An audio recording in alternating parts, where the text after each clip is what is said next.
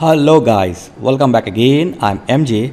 Microsoft has released one more major update for Windows 11 user. So let's see what is the update name and what the new feature and option we are getting in this update. So to update this major update, you need to go to your setting, go to start and click on setting and then click on Windows Update. So available update will shows here. If you don't find any update here, then click on check for update. So right now I am getting the update KB 501.264.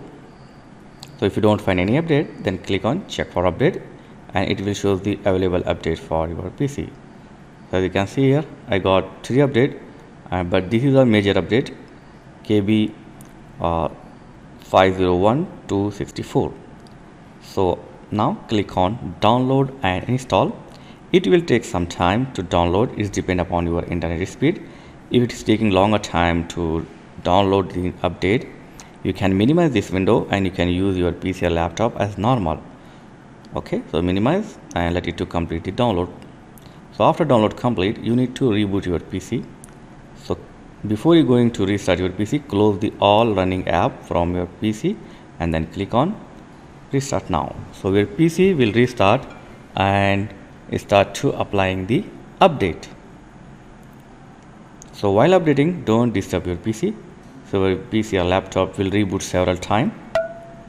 So don't press any button of your laptop and don't turn off your PC until you not get your desktop home screen.